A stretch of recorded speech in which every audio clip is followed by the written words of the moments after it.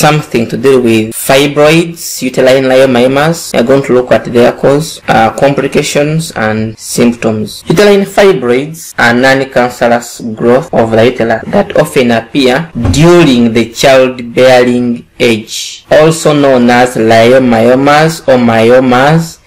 Uterine fibroids aren't associated with any increased risk of uterine cancer and almost never develop into cancer. Fibroids do range in size from seedlings undetectable by the human eye to bulky masses that can distort and enlarge the uterus. A woman may have a single fibroid or multiple ones. In extreme cases, multiple fibroids can expand the uterus to reach the rib cage and can add weight. Types of fibroids. The type of fibroid a woman develops depends on its location in or on the uterus. Number 1, there are those known as intramural fibroids. These intramural fibroids are most common type of fibroid and they appear within the muscular wall of the uterus. Intramural fibroids may grow larger and can stretch the womb. Then there are others known as subserosal fibroids. These form on outside of the uterus, which is called the serosa. They may grow large enough to make your womb appear bigger on one side. There are those known as pedunculated fibroids. These ones develop a stalk. Usually, they are known as intracavity fibroids. Subserosal tumors can develop a stem, a slender base that supports the tumor. When they do, that's when we call them pedunculated fibroids. They may grow inside the uterus and appear in the womb or outside the uterus. Then we also have submucosal fibroids. Submucosal fibroids are tumors develop in the middle muscle layer or the myometrium of the uterus. Submucosal tumors aren't as common as other types. They have numerous symptoms, and these symptoms of fibroid, they include the following, and sometimes they may depend on the size, location and the number.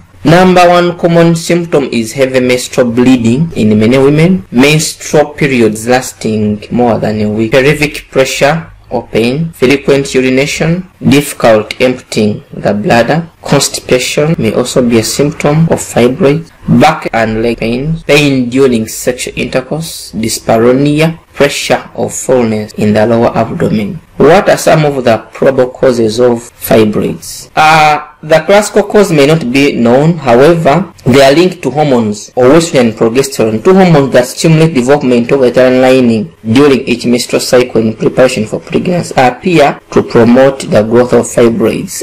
And it is found out that fibroids have more estrogen receptors compared to other tissues within the uterus. Fibroids, as I've told you, contain more estrogen and progesterone receptors than the typical uterine muscle cells do. Therefore, these fibroids tend to shrink after menopause due to decrease in hormone production. There are some genetic changes. Many fibroids contain changes in genes that differ from those in typical uterine muscle cells. Other growth factors may also influence the growth of fibroids. Substances that help the body maintain tissue, such as insulin-like growth factor, may affect fibroid growth. Family history. Fibroids may also run in the family. If your mother, sister or grandmother has a history of this condition, you may develop it as well. There is also extracellular matrix. ECM is a material that makes cells stick together like mortar between bricks. ECM is increased in fibroids and makes them fibrous. There are individuals who are at risk of developing fibroid. Women are at a greater risk for developing fibroids if they have one or more of the following risk factors. Pregnancy,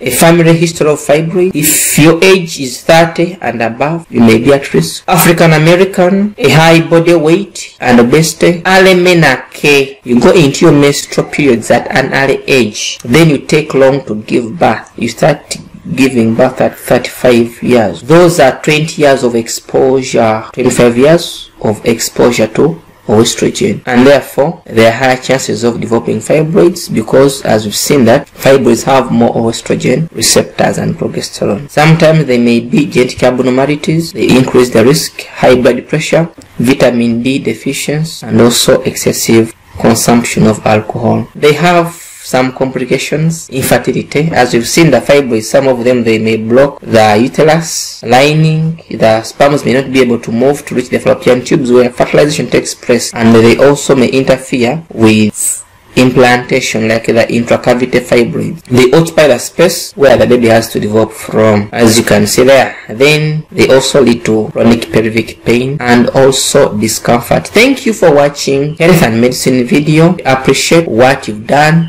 We request you to share. You like our videos, hit the notification button, and our number as usual 0783 6867. Thank you.